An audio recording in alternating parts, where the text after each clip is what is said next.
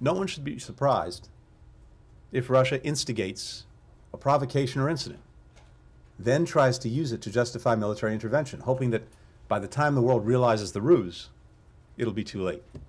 Without getting into too much detail, we do have information that indicates that Russia is already working actively to create a pretext for a potential invasion, for a move on Ukraine. In fact, we have information that they've pre-positioned a group of operatives to conduct what we call a false flag operation, an operation designed to look like an attack on them or their people or Russian-speaking people in Ukraine, again, as an excuse to go in. Last week, I believe in here you said that the assessment still was that a Russian invasion is imminent. That's the word that you had used before, that other officials have used, and you used it last week.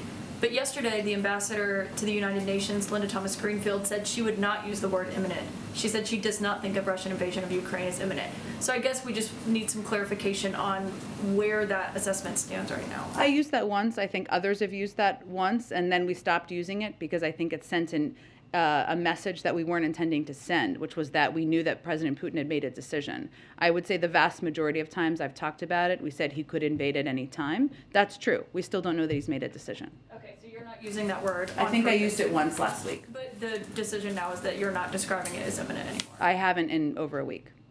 Okay. First of all, we've discussed this idea of false flags by the Russians before. We've made no secret of that.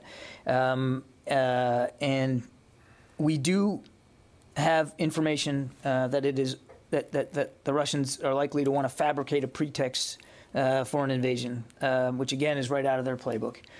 One option is the Russian government, we think, is planning to stage a fake attack by Ukrainian military or intelligence forces against Russian sovereign territory or against Russian-speaking people to therefore justify their action.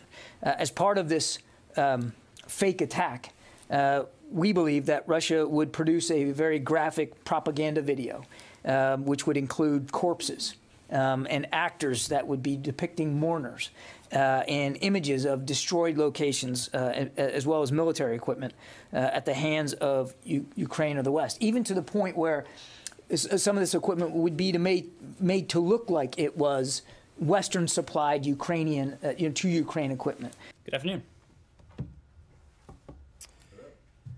We have previously noted our strong concerns regarding Russian disinformation and the likelihood that Moscow might seek to create a false flag operation to initiate military activity. Now, we can say that the United States has information that Russia is planning to stage fabricated attacks by Ukrainian military or intelligence forces as a pretext for a further invasion of Ukraine. One possible option the Russians are considering, and which we made public today, involves the production of a propaganda video, a video with graphic scenes of false explosions depicting corpses, crisis actors pretending to be mourners, and images of destroyed locations or military equipment, entirely fabricated by Russian intelligence. To be clear, the production of this propaganda video is one of a number of options that the Russian government is developing as a fake pretext to initiate and potentially justify military aggression against Ukraine. We don't know if Russia will necessarily use this or another option in the coming days. We are publicizing it now, however, in order to lay bare the extent of Russia's destabilizing actions towards Ukraine and to dissuade Russia from continuing this dangerous campaign and ultimately launching a military attack. Russia has signaled it's willing to continue diplomatic talks as a means to de-escalate, but actions such as these suggest otherwise. We will continue to diligently work together with our allies and partners to expose Russian disinformation and other hybrid tactics used against Ukraine. We continue to work to prevent any effort Moscow might make to justify further military action in Ukraine. We again urge Russia to stop its destructive and destabilizing disinformation campaign, to de-escalate tensions, and to engage in diplomacy and dialogue for a peaceful solution. Thank you. Thanks. Okay, well, that's quite a mouthful there. So you said actions such as these suggest otherwise. Suggest meaning that they suggest they're not interested in talks and they're going to go ahead with some kind of a. What action are you talking about? One, the actions I've just pointed to. What action? The fact that Russia continues to engage in disinformation Well, campaigns. you made an allegation that they might do that. Have they actually done it? What we know, Matt, is what I have just said, that they have engaged in this activity, in this planning activity. But let me because obviously this is not the first time we've made these reports public. You'll remember that just a few weeks ago. I'm sorry. Made what report public? If you'll let me finish, I will tell you what report we made public. We told you a few weeks ago that we have information indicating Russia also has already prepositioned a group of operatives to conduct a false flag operation in eastern Ukraine. So that, Matt, to your question, is an action that Russia has already taken. It's an action that you say that they have taken, but you have shown no evidence to confirm that. And I'm going to get to the next question here, which is, what is the evidence that they? I mean, this is like crisis actors, really. This is like Alex Jones territory you're getting into now. What evidence do you have to support the idea that there is some propaganda film in the making? Matt, this is derived from information known to the U.S. government, intelligence information that we have declassified. I think you know. Okay, well, where is it? Where is this information? It is intelligence information that we have declassified. Well, where is it? Where's the declassified information? I just delivered it. No, you made a series of allegations and statements. Would you like us to print out the topper? Because you will see a transcript of this briefing that you can print out for yourself. That's not evidence, Ned. That's you saying it. That's not evidence. I'm sorry. What would you like, Matt? I would like to see some proof that you can show that Matt, you have been that shows that the Russians are doing this. Ned, I've been doing this for a long time. I know, that was my point. You have been doing this for quite a while. You know that when we declassify intelligence information, right. And I we do so in a means.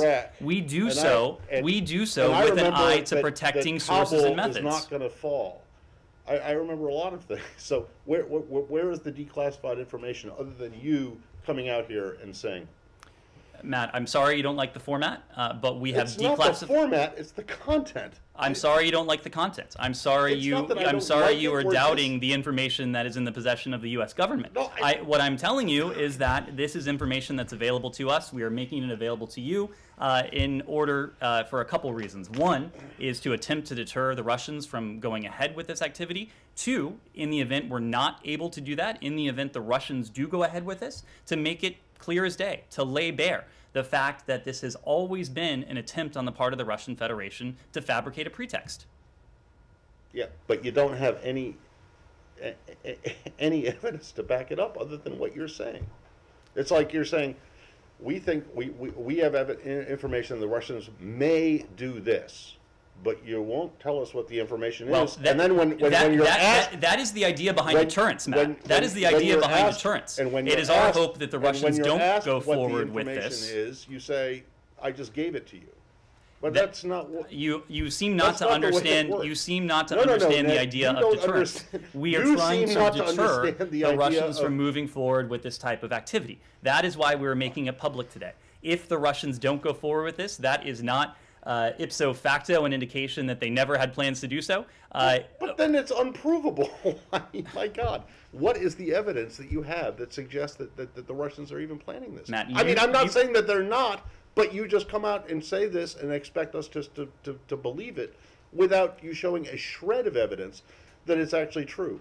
Other than when I ask, or when anyone else asks, what's the information? You said, well, I just gave it to you, which was just you making a statement. Matt, you said yourself, you've been in this business for quite a long time. You know that when we make information, intelligence information public, we do so in a way that protects sensitive sources and methods. You also know that we declassify information only when we're confident in that information. If you doubt the credibility of the U.S. government, of the British government, of other governments, and want to find solace in information that the Russians are putting out, that is for you to do. I'm not asking what the Russian government is putting out, and what is it supposed to mean? The video, because the U.S. officials are describing very specific scenes, but do they actually have a video? The fact that we are able to go into such great detail, obviously I'm not going to spell out what is in our possession, but I will leave it to you. I will leave that to your judgment, to your imagination. There are no facts that you've spelled out. One last thing. Like, I'm not buying into Russian propaganda, but I'm also not going to buy into an accusation. Yes, you are. You're saying the proof is that I just said it. So let me just appeal to you on behalf of all of us, and the American people, and the people of the world, and the Russian people, and the Ukrainian people. One piece of evidence to suggest that the Russians are planning to use crisis actors to stage a false mass casualty event to use as a pretext. Just one piece, okay? And not you or Kirby or Jen or John Feiner or Jake saying this is what is so, and then you turning around and saying, well, because we said it, it's a fact. So let me piece of verifiable evidence. Let me make a couple broad points, and I acknowledge this will probably be unsatisfactory to you in the moment, but here's what I think you know, what I certainly know, what everyone here knows. There are 100,000 Russian troops encircling Ukraine right now, approaching Ukraine's borders, close to the borders. There are thousands of Russian troops, with the potential for some 30,000 Russian troops to stream in to Belarus. All of these forces are positioned, could well be positioned, if Putin makes that decision, to engage on Ukraine in a coordinated assault. We also know that the Russians have resorted to these tactics in the past, have developed a remarkably similar playbook in 2014, amassed troops, engaged in 2014, it is a historical fact, engaged in disinformation and propaganda to paint Ukraine as the aggressor, fabricated a pretext for an invasion, and went in. So with what we know from 8 years ago, with what we have seen, you and I both have seen, everyone has seen, with what we have heard 8 years ago, in the ensuing 8 years, and in recent weeks, it seems to me that it should not be outlandish that the Russians may be engaging in this activity fine, but not again. Being outlandish doesn't mean that you have any proof that it's happening. The second point, or being planned. The second point. Ned, you can't just. All of that may very well be true. Probably is true. Okay, but it doesn't provide any evidence of what you're alleging now, which is that they're planning this fake mass casualty event with quote unquote crisis actors, which is something that, in the U.S. we rarely hear outside of the kind of, nutty conspiracy theory crowd. Well, to be clear, we're not alleging what the United States is doing. This is information available to us, what the Russians are up to. I understand your point, but I just want to... You do? Because, you're treading into serious waters here. And if you can't provide any evidence other than, well, I said so, and so it's a fact, that's a problem. Matt, there's a second point. This is derived from intelligence in which we have confidence. In which we have confidence. The otherwise, same confidence you had in WMD. What? Otherwise, we would not be making it public in the way we are. But here's the other point. Intelligence and evidence; these are two separate things. It is But you're saying it's a fact, and that you have proof. And then you can't offer any proof and to show that it's fact. I'll drop it, but I think we should move on. Yeah.